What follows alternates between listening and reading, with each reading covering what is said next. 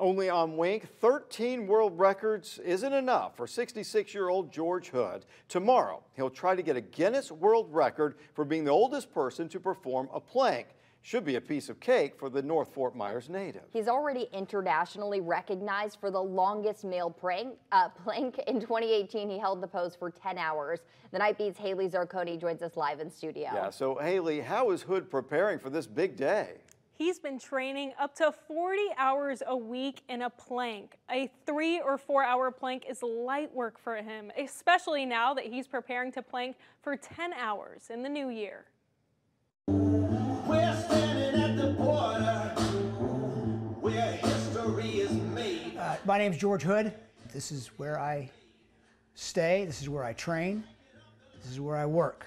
And I set world records and raise money for worthy charities. I've done 17 world record attempts since 1986, and I've been successful in achieving records on 13 of those attempts. 3 of them with the plank, and I'm 66 years old. Well, for Guinness purposes, for the record we're doing tomorrow, I'll be 66 and some odd days.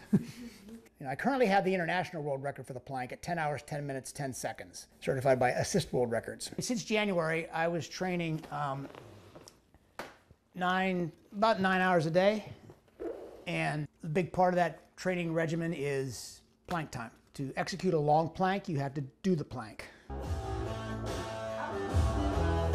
Fight.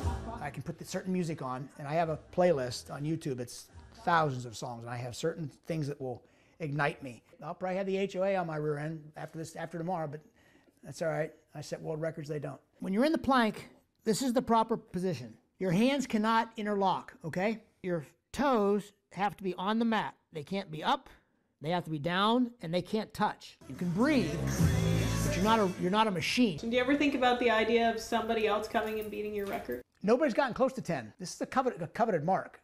I'm the only one that probably can do it.